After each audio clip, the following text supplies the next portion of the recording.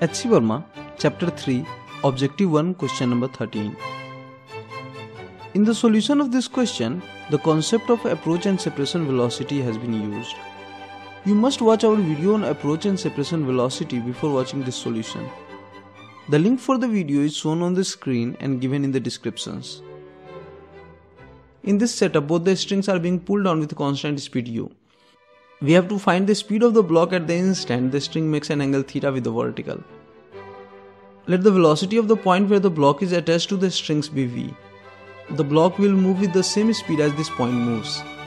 As you can see, when the strings are pulled, this point moves upward. Therefore, the velocity makes an angle theta with the string. Hence, its radial component is v cos theta. Since the length of the string is fixed, the end of the string must move away with the same speed as the point moves closer to it. Therefore, u must be equal to v cos theta. Thus, v is equal to u sec theta. This is our answer. So you can see this tool is very powerful and time saving. Shown on your screen is the link of the playlist of questions where this concept has been used.